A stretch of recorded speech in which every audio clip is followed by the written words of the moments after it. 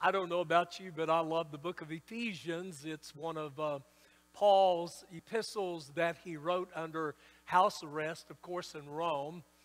Those prison letters are Ephesians, Philippians, Colossians, and Philemon. And those four epistles are what are known as the prison epistles. But this book is filled with such wonderful doctrines of truth, of our faith, of the foundation of the church of the Lord Jesus Christ, of our spiritual blessings that we have in Christ Jesus. And tonight we're going to look at praising God for His saving work. And of course, we're studying the book of Ephesians both on Wednesday evening as well as on Sunday evening. Now, in the book of Ephesians, Paul is engaged, and what he's doing in verses 3 to 14, he's praising God. His worship is the praise to God for everything that He has done to save us and to bless us in Jesus. Now, he praises all three members of the Trinity for their part in salvation. In verses 3 to 6, Paul praises God the Father for His sovereign work. And of course, the word sovereign means God's in control. Verses 7 through 10, which we're going to look at for this evening, he will be praising God the Son for His saving work. And then this coming Sunday evening, we will be looking at verses 11 through 14 in Ephesians chapter 1, where Paul praises God, the Spirit, the Holy Spirit, for His sharing work. So we look first at God's sovereign work. Tonight we look at His saving work. And Sunday night we'll look at praising God, the Holy Spirit, for His sharing work. So here Paul moves from God's work that He's done in the past to His work here in the present. He moves from how God's plan was formulated back in eternity past to how that plan is carried out in the present.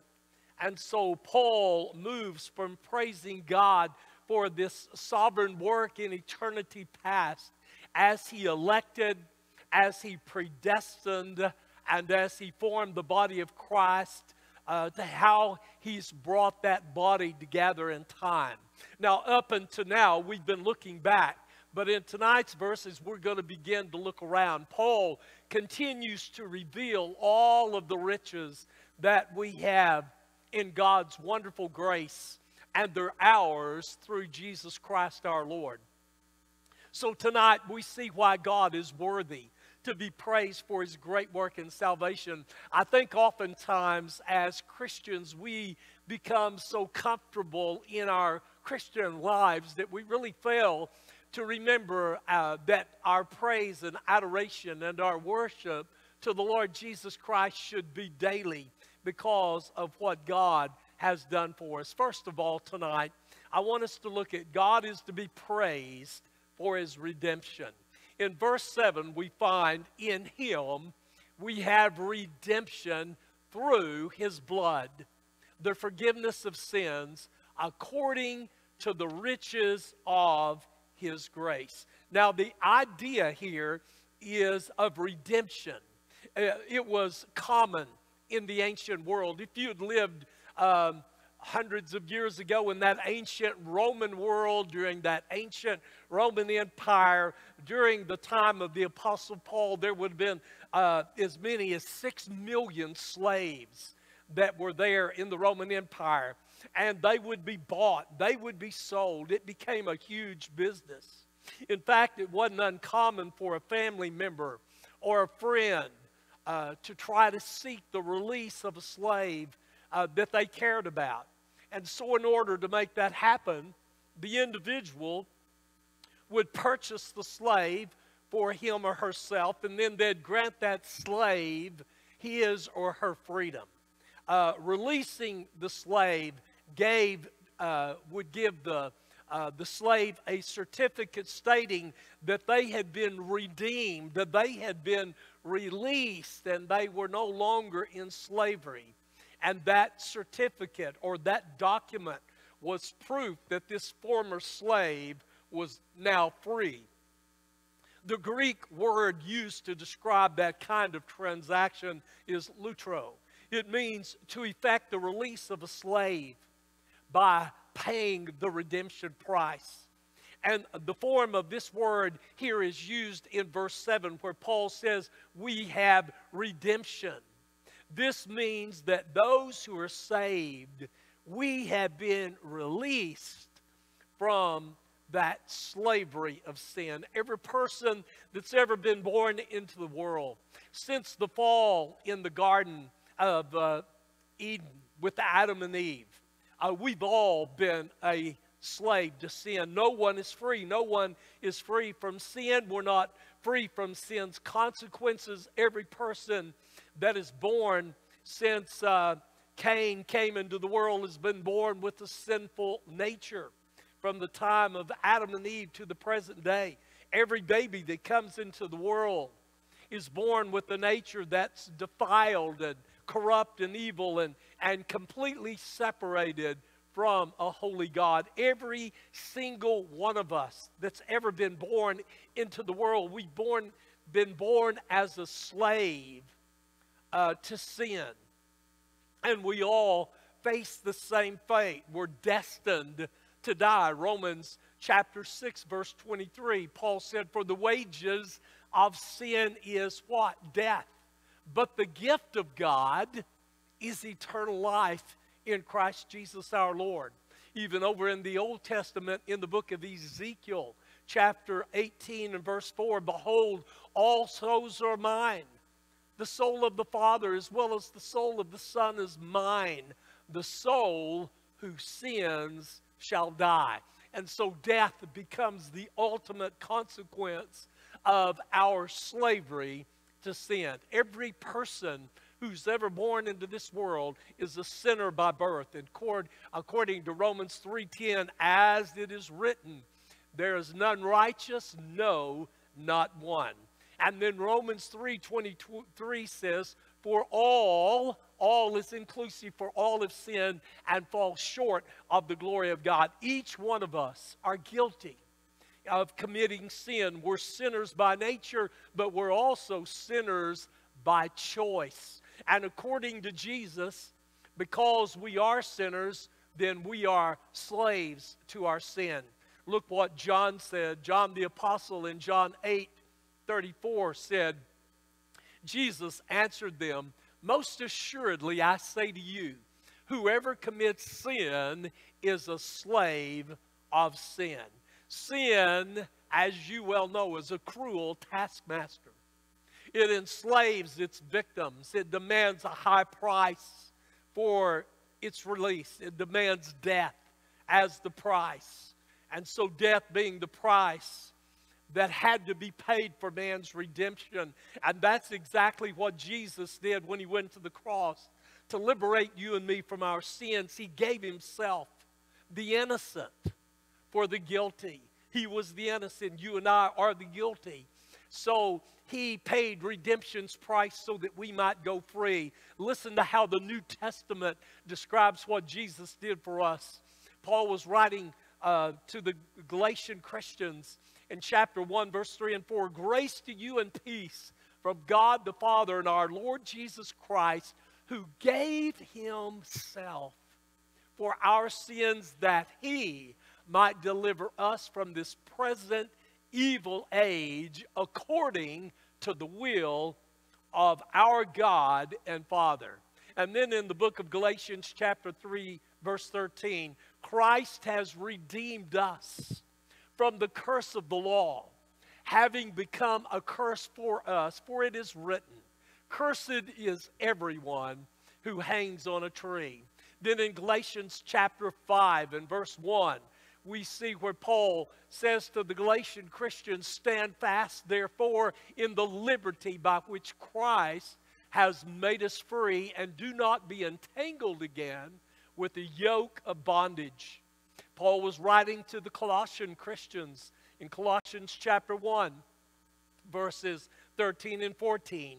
He has delivered us from the power of darkness and conveyed us into the kingdom of the Son of his love, in whom we have redemption through his blood, the forgiveness of sins.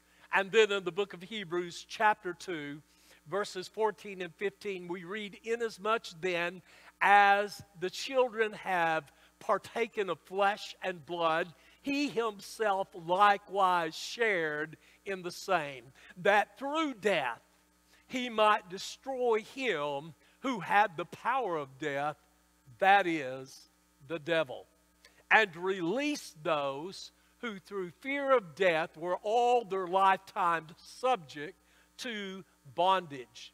Notice, Jesus shed his blood to satisfy God's just demands for sin. He accomplished everything that was necessary to secure mine and your freedom. And when you look at the verses that speak here in the book of Ephesians of our redemption and those that we just read, you get the idea of what God did for you and me when he took our sins and nailed them to the cross. Here are three more verses that speak of our redemption. Notice in the book of Revelation, chapter 5 and verse 9, "And they sang a new song, saying, you are worthy to take the scroll." In fact, this is from Revelation chapter 5, which is what we will be looking at Sunday morning.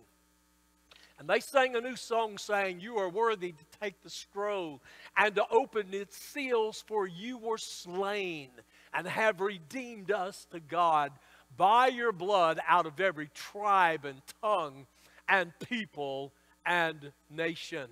That word redeemed there, it translates from a Greek word, agorozo, which means to do business in the marketplace, to purchase something for oneself. It was used of the person that would go to the marketplace in order to purchase a slave. And that's what Jesus did for you and me. Jesus entered the marketplace of sin, and he paid the full price of our sin by purchasing us for himself. In the book of Galatians chapter 4 and verse 5, it says, "To redeem those who were under the law, that we might receive the adoption as sons." That word redeem, once again, it comes from the Greek term exagarazo, exagarazo. It's the same word in Revelation that we just read in chapter 5, verse 9, with the prefix added to it. And it means to purchase something for oneself in the marketplace. And Jesus did that for you and me forever. Now, when he redeemed us, not only did he pay redemption's price, but he forever removed from us the sale. As a result, he purchased us. He owns us once and for all. Paul was writing to the Corinthian church in 1 Corinthians chapter 6 and verse 19 and 20.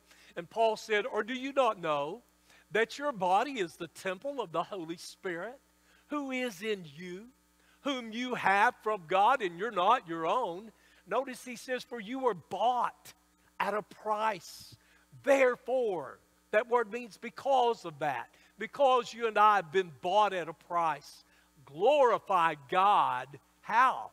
In your body and in your spirit, which are God's. And then 1 Peter 1, 18 and 19 says, "Knowing that you were not redeemed with corruptible things like silver or gold, from your aimless conduct received by tradition from your fathers, but with the precious blood of Christ, as of a lamb without blemish and without spot." There, the word redeemed in verse 18, it translates the word lutro. It means to release a slave after the payment of the purchase price.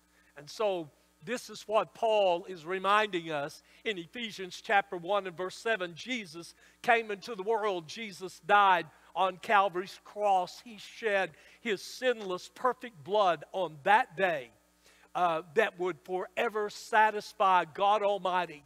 And Jesus purchased his bride, the church. And he has forever removed his bride from the sale, making her eternally secure with him. And then Christ set her free from the bondage of her sin and delivering us from sin's power. So he set his church free from the penalty of sin. He set her free so that she could have a new name, a new life of glory in Christ Jesus. Now, while the redemption that the Lord gives his people is free, it certainly wasn't cheap. Anyone who believes will be saved.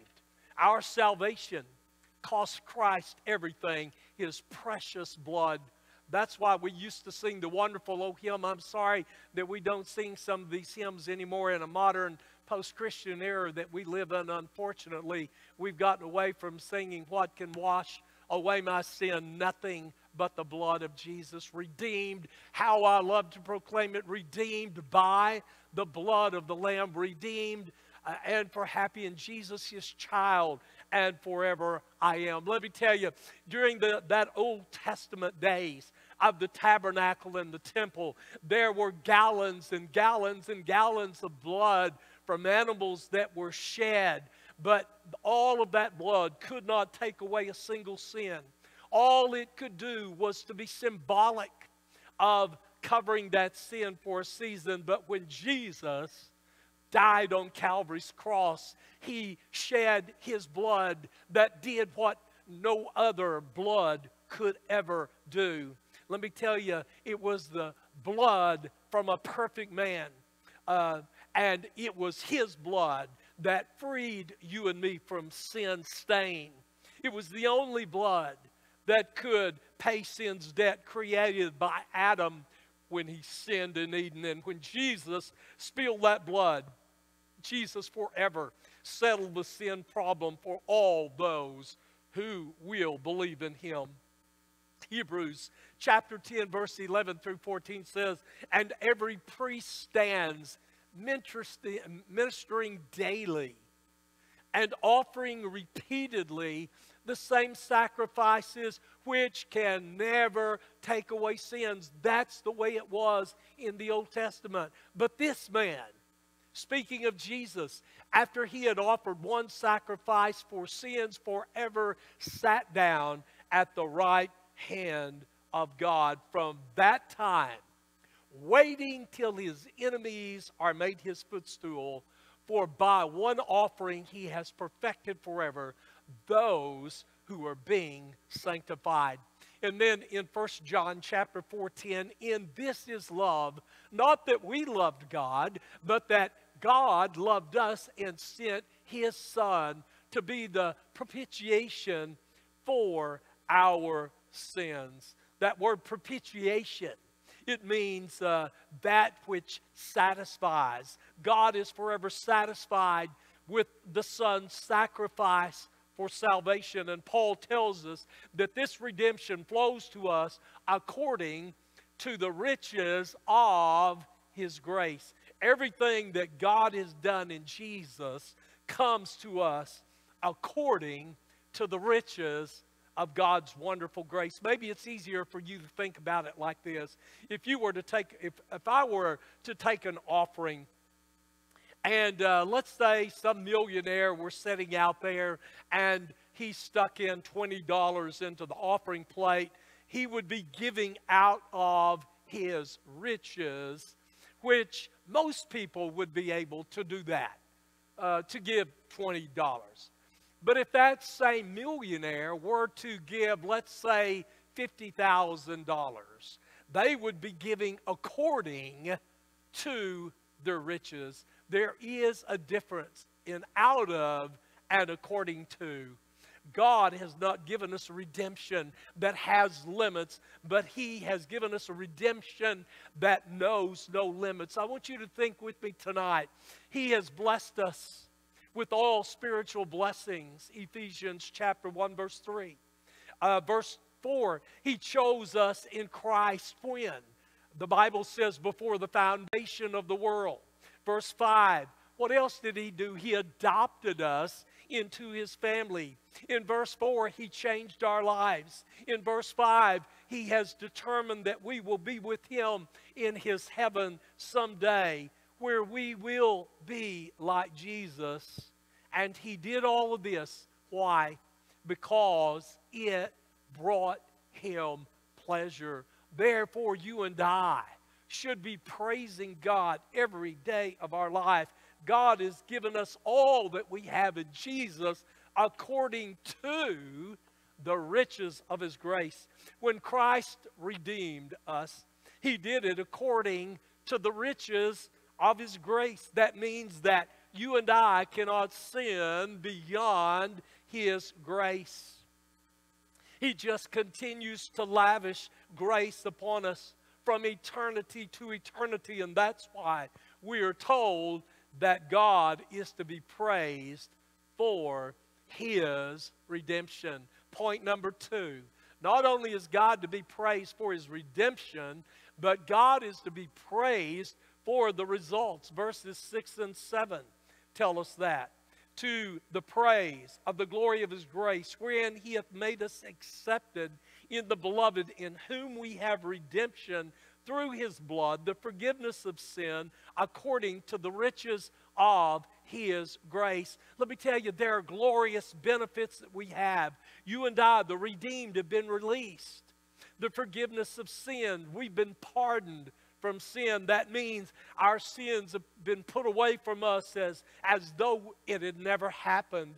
And when the Lord forgives, the Lord forgets. When John the Baptist testified of Jesus, he said, "Behold the Lamb of God, which taketh away the sin of the world." In John 1:29, that phrase, "taketh away," means to carry off. Let me tell you, the redeemed, we've been reconciled. According to verse 6, we've been accepted in the beloved. And when we come to Jesus and we're redeemed, everything changes. God accepts us. Let me tell you, we're not as we are in ourselves, but we are made in Jesus, accepted in the beloved. That accepted in the beloved is in the perfect tense, and it could read this way. It could read, I have been accepted, I stand accepted, and I will always be accepted in the beloved. God is to be praised for the results of his grace and love in our lives. But there's a third thing tonight. Not only is God to be praised for his redemption, God is to be praised for the results. He accepted us in the beloved. But lastly, God is to be praised for his reasons. In verses 7 through 10, we read the following. In him we have redemption through his blood, the forgiveness of sins, according to the riches of his grace, which he made to abound toward us in all wisdom and prudence, having made known to us the mystery of his will, according to his good pleasure, which he purposed in himself, that in the dispensation of the fullness of the times he might gather together in one all things in Christ, both which are in heaven and which are on earth in him. Why does God redeem the lost? Well, God has reasons to redeem us. We stand in awe of the wonderful redemptive work of Jesus Christ. What is grace? Well, grace, someone made a little acronym, G, God's, R, riches, A, at, C, Christ, E, expense. They are God's riches at Christ's expense. Somebody else defined it this way. It's unmerited love and favor of God for the undeserving. You and I are undeserving, yet God in all of his wonderful grace has merited to us who are unmerited in and of ourselves. Verse 9 tells us that God's redemptive plan flows from the mystery of his will. God's whole redemptive plan exists in order to bring glory to God. Verse 8 tells us that God's grace has abounded to usward, and he's given us, notice, wisdom and prudence. That word wisdom has the idea of sanctified knowledge, sanctified, set apart. It's the ability to understand the things of God. That word prudence there refers to understanding and insight. And so it's through God's wisdom and prudence that he's made known unto you and to me the mystery of his will. God, in his grace and for his own glory, what did he do? He opened our eyes to the deep things of God. He's allowed the redeemed to understand matters of life and death. He's allowed us to comprehend heaven and hell, time and eternity, power and influence of sin, and the fact of his love for you and me. All of those things are hidden from those who are dead in trespasses and sins, Ephesians 2:1 says. Jesus said in Luke chapter 10, verse 21, he says in Luke 10:21, in that hour Jesus rejoiced in the Spirit and said, I thank you, Father, Lord of heaven and earth, that you've hidden these things from the wise and prudent and revealed them to babes. Even so, Father, for so it seemed good in your sight. Notice that. Then the Apostle Paul tells us in 1 Corinthians chapter 2, verses 9 and 10 there. But as it is written, eye has not seen, nor ear heard, nor have entered in the heart of man the things which God has prepared for those who love him. But God has revealed them to us. How? Through his Spirit. Why? For the Spirit searches all things. Yes, the deep things of God. You see, God, for his own glory, opened our eyes and let us see the truth. And he used that truth in order to convict us of our sins and to draw us to a saving knowledge of Jesus Christ. He used that truth to give us faith in order to believe. He used that truth to redeem us, and that makes him worthy of all praise. And then in verse 10 in Ephesians chapter 1, the text reminds us that history is not meaningless or without purpose, for God has done everything that he's done to bring everything together in the Lord Jesus Christ. God has determined that he is to be the head of all things. Notice Colossians chapter 2, verse 10. And you are complete in him, who is the head of all principality and power. Let me tell you, in everything, Jesus is to have first place in our hearts and lives. Jesus is to be preeminent in our lives. Colossians 1:18 says, and he's the head of the body, the church, who is the beginning, the firstborn from the dead, that in all things he may have the preeminence. Let me tell you, one of these days, the powers that control this world will fall at his feet and will acknowledge him to be the King of Kings and the Lord of Lords. One of these days, Satan will be judged by Jesus and cast into the lake of fire. One of these days, the Lord Jesus Christ will reign upon this earth in glory and power during that millennial age of 1,000 years with peace on the earth. God is in control tonight of this world regardless. He's working out his perfect plan that he devised before the world was ever formed. Everything that takes place is a part of that plan, and one day God is going to consummate that plan, and Jesus will receive the glory, the honor, and the worship that is due him. In fact, the book of Revelation, the book of Genesis means the beginnings. Revelation will be the consummation of Jesus' plan for this world. Let me tell you, in the end, God will reveal Jesus Christ to be the head of all things to all people. The world ignores him today. The world acts like he doesn't matter today. The world refuses to bow to Him, to worship to Him, to obey Him, to love Him, to believe in Him, to receive Him. This world tonight looks like it's spinning out of control, but that's just merely how it appears to look. Let me tell you, God is in the throne room of heaven. And let me tell you, God sits at the right hand of the Father, and God sits there in the control tower of heaven and earth. And let me tell you, He's demonstrated His power through the Lord Jesus. And the wonder of it all is that God has made you and me and those that receive Him a part of His wonderful plan. He's placed us in Jesus Christ's grace through faith. He's blessed us in Jesus in all spiritual blessings. He's promised to keep us and to allow us one day to rule and reign with Christ Jesus. These things make Him worthy of our praise. God has blessed us, and in Christ, you and I are wealthy people. All spiritual blessings are ours in Him. And these truths tonight should cause every Christian to bow before Him in humble submission.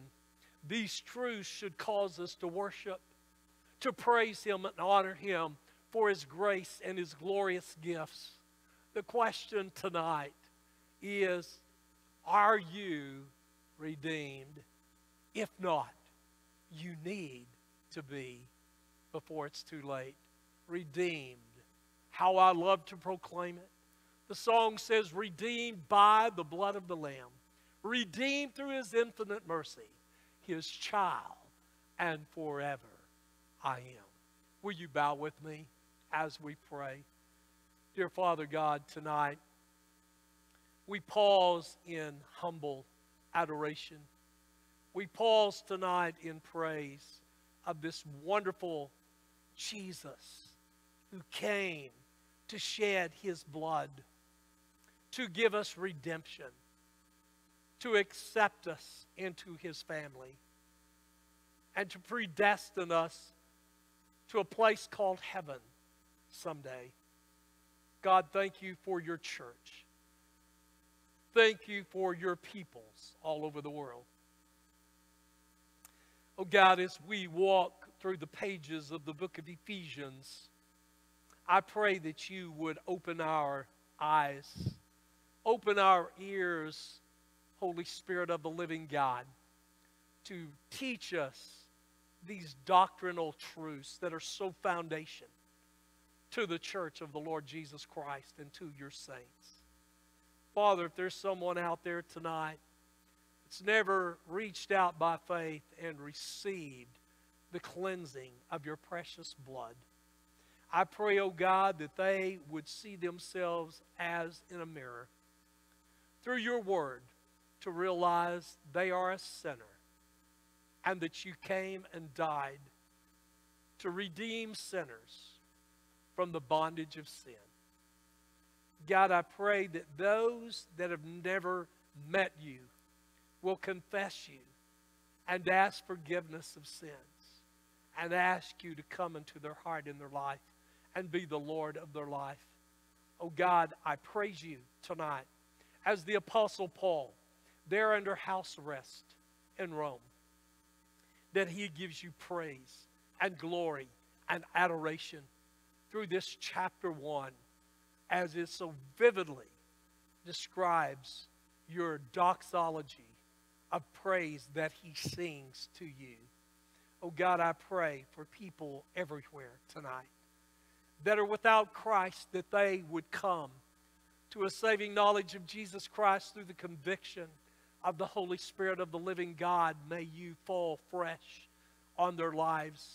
Oh God, may they see themselves lost and undone, and that You reached down to redeem them through Your precious blood, to pay the penalty, to satisfy the transaction, to make us secure in You for all eternity. Oh God, I pray that somebody somewhere out there will pray the sinner's prayer and receive You as their Lord and their Savior. Thank you for this wonderful Bible study tonight. Oh God, that your Holy Spirit leads us and teaches us into all truth. And God, may our eyes be open, may our ears be receptive, and may we give you praise that you so rightfully deserves. And may we, in absolute submission, fall under your authority. Oh God, we praise you and we thank you for the song of redemption. In Jesus' name we pray. Amen.